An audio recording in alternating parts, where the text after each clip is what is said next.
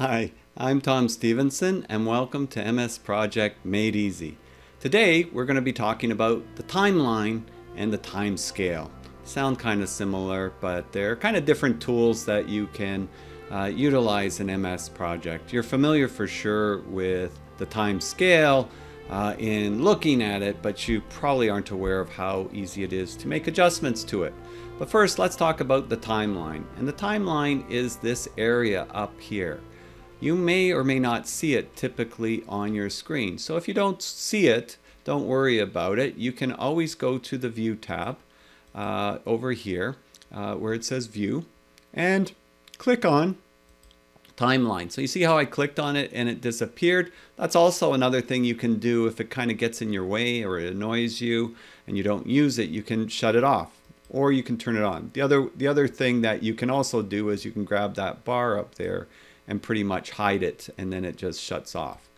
So that's giving you a sense of how that moves up and down. Now the timeline, why would I want to do this? It says add tasks with dates to the timeline. So for example, if I want to put this excavate foundation, maybe I feel it's important to the timeline, I can click on it down on my screen here.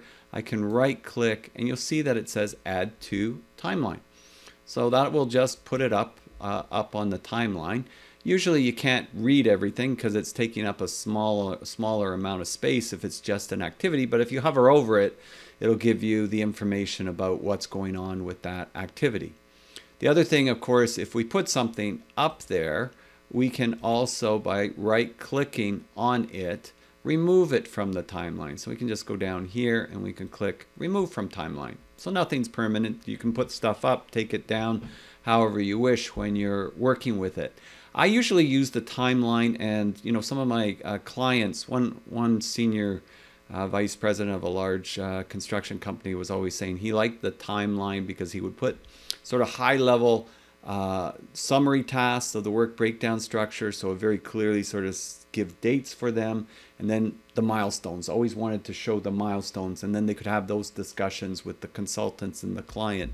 They could always dive deep into a project schedule if they wanted to, but it was nice to have that across the screen. You would also use it to put it into a presentation or to send in an email for discussion purposes. So that's something that you can use. If there's a few things that you want to discuss and you're talking about them, you could always just throw those few line items up onto the timeliner and then make them discussion points or presentation points. For as far as the aspect of adding milestones and things, it's pretty easy to do once you know certain things. There's different ways of doing things with the timeline. I usually stick to what I know, which isn't much sometimes, but if you go to the View tab, remember we've discussed in previous videos, I guess now's a good chance to say subscribe to my YouTube channel. I have quite a few MS Project videos and tutorials under my playlists. If you look for the playlists on MS Project, there's a whole bunch of stuff on teaching of different courses. I'm a professor of construction management, so that's where my background comes from, and I do a lot of consulting with big construction companies. So I've learned Microsoft Project really well over the years, although every day I learn something new. So getting back to the point here, if you've subscribed, you've got that covered. If I look up at the timeline and I've gone to the View tab here, what I'd like to do is add the milestones, and I'd like to add the major summary tasks to my project. So what I'm going to do is, while I've got everything opened up, so all the subtasks, everything is opened up. And if you don't know how to do that, remember you can go under the View tab, Outline, and just say all subtasks, and that way everything is opened up, nothing is rolled up. Because if I roll things, then if I go here and I go all subtasks, it opens them up. And I'm going to go filter, and I'm going to say I just want to see milestones. There you go, milestones. So it will still show me the summary task, but it shows me all of the milestones, and that's pretty clearly laid out there. But maybe I don't even want to see the summary tasks. If I didn't want to see them, I could also go to the Format tab, and along the right side here where it says Summary Tasks, I could close them for now. Now all I see is my milestones. So if I wanted to put all the milestones on the timeline, I could pretty easily do that. I could just highlight all of the milestones, and I could right click and I could say add to timeline. And now all the milestones for the project are listed along the timeline. So that's great. The other thing I could have done though is I could turn that back on, the summary tasks. And if I'm going to do that, I really should highlight everything, including the major summary tasks. And what this is really got all those major summary tasks with the milestones that are listed within them, which is good. And I could then just again right click and go add to timeline. And so now it's added all of my summary tasks there. So I can very clearly see everything up there. I can see it down here too, but you know what? I don't want to leave down here like it is up there.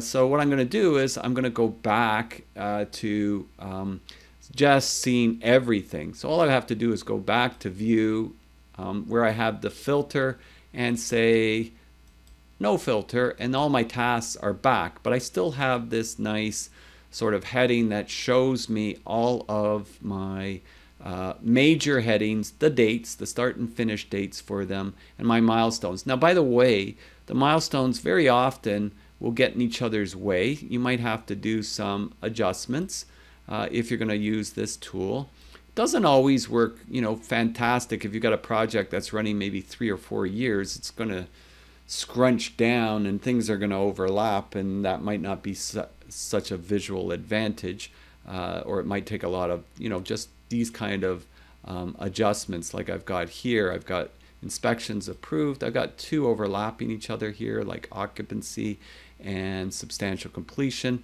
but I can pull them aside and I can customize it so it looks a little bit better.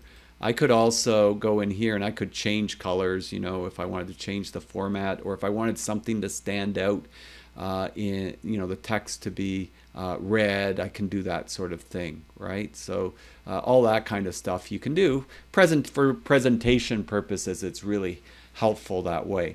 And if it's something you just want to have sort of a sense of what's going on, you don't always have to have it taking up that much space either. You can just pull that up if you're doing work down here and you want to take a few minutes and just sort of think about what's going on in your project. You can use it this way too. So it's not always going to necessarily be in your way. You could also just shut it off or turn it on, right? And that'll stay in place. And as I mentioned before, if you right click in this area, you can copy the timeline for an email, or you can copy the timeline for a presentation, and you can copy and paste it into your presentation or send it in an email for those purposes. I'll show you in a minute though how I usually use it. I usually use the snipping tool because I find that's a little bit easier to use in a lot of ways, but I'm just kind of used to using that. Before I get there though, I also said that we discuss the time scale. And so the time scale is this line across the top of your screen, and it shows the activities, and it's got 2 tiers in this particular case. A lot of people recognize the time scale, and they know that you can go to the bottom and you can zoom in and and you can, I'm still up there. You can zoom in and out up there too, by the way. You can zoom in and out over here, right? And if you zoom in, it basically this changes like to months, and if you zoom out, you start to see days. And I find that very often when I zoom out, I see the days, but I'm not too thrilled with it because it shows me such a small area. And by the way, when I do that, you notice up here, it produces 2 bars. So that's why I'm kind of doing these together, because they kind of interrelate as well. Because I can actually pull this because what this is actually showing here, I should explain that. This is October 10th, and what's this? The end of October, beginning of November, right? Well, you see the 2 bars, that's the end of October, beginning of November. This is the beginning of October. Well, beginning of October is back here, so we're probably at October 10th, right around here.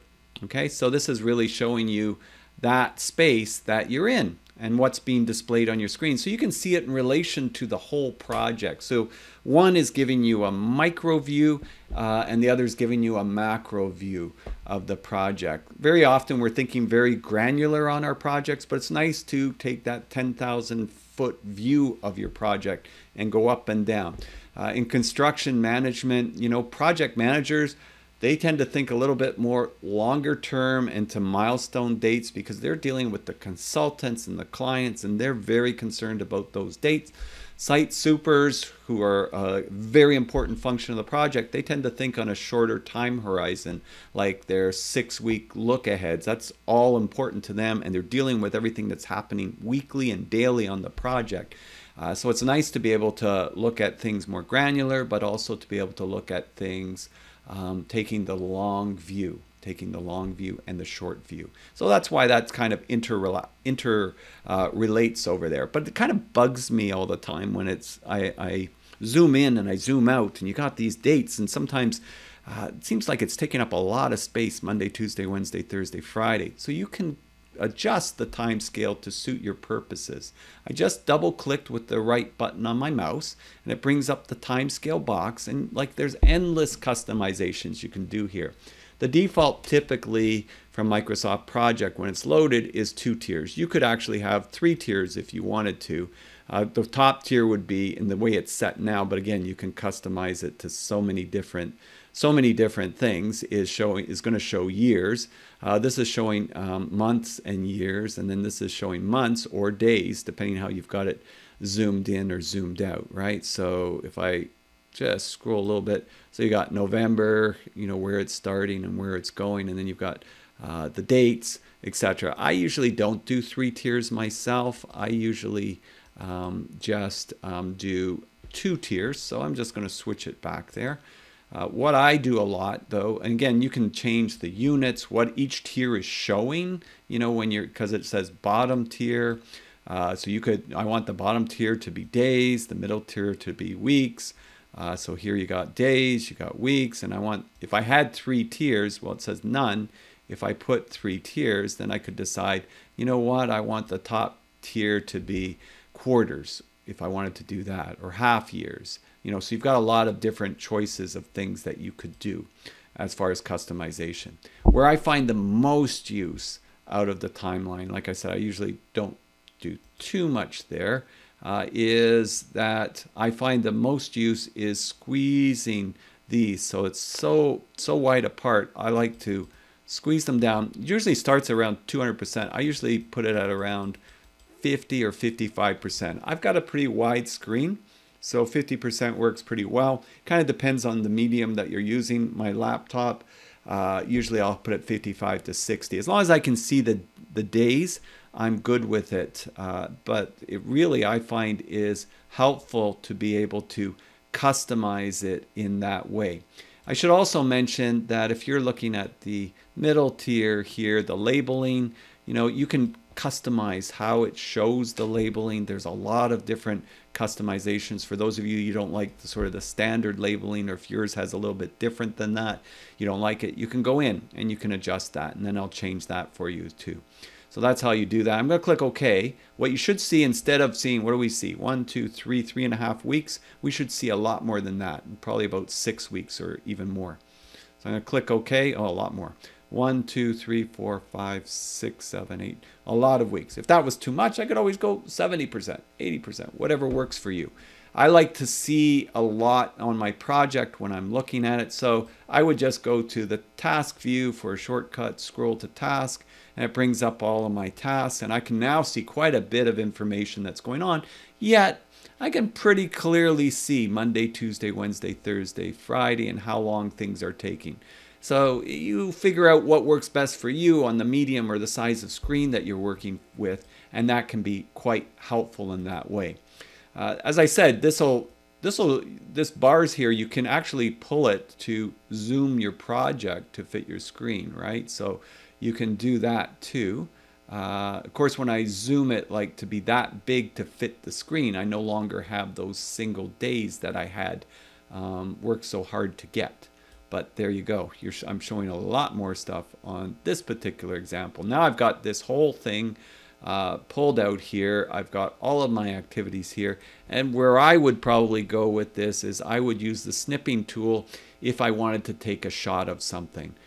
So for example, I might slide down, click here, I just type S for snipping, usually brings up the snipping tool. I'm going to go new, and then that gives me my screen, and I'm just going to take a shot of what it is that I want, which I don't want the toolbars. So I'm just going to click that, and I'm going to bring it across to here so I get all of my activities in place that I wanted. And now I've got this nice screenshot. If this was what I wanted to discuss with a client, I could click copy. I could go to PowerPoint, and if I'm in PowerPoint, I could go Control V. Usually goes in a little bit big, and then I can zoom in to make it whatever size I want for my presentation. So if I want it to fit in there, I could do that. And then I've got this on my screen, and if I was doing a presentation, I could discuss it. I could always go into PowerPoint, and then I could even use the drawing tools in PowerPoint. I could, put in a text box if there was something I wanted to explain, or I could put some arrows and explain different things if I wanted to, relating to a milestone date and an activity. I can do all sorts of customizations at that point to get my presentation across. So I find it's a useful tool that way. And if I didn't want to have the Gantt chart below and I just wanted the highlight of my timeline tool, I could crop it and just bring it right up to my timeline tool, and then I would have that. So different ways of presenting the information that's very, very helpful for presentations, for emails, for communication purposes. So that's the main purpose for the timeline in MS Project, and how you can use the timescale to gather your information that you are after for those purposes. The other thing too with the timescale, if it's showing you like multiple days, sometimes you can zoom it out to get the individual days that you're after. The other quick way to also do that is if it's zoomed in like this and you want to view it where you can see the days relatively quickly, just go to view, go to where it says timescale, and this is another quick shortcut that you can quickly go to days. But again, to make it smaller for whatever purpose that you're doing, you can zoom it in or zoom it out that way and see more weeks. So that's what I wanted to cover today, everyone. I hope that helps you with your presentations, your formatting, reviewing information, seeing things from a macro level, seeing them from a granular level, and being able to flip-flop with it. So I'm Tom Stevenson, wishing you a wonderful day, and we'll see you next time. And please don't forget to click subscribe. It helps me out a lot, and click the notifications. Your comments, questions, experience with the MS Project are welcome too as we build this community together.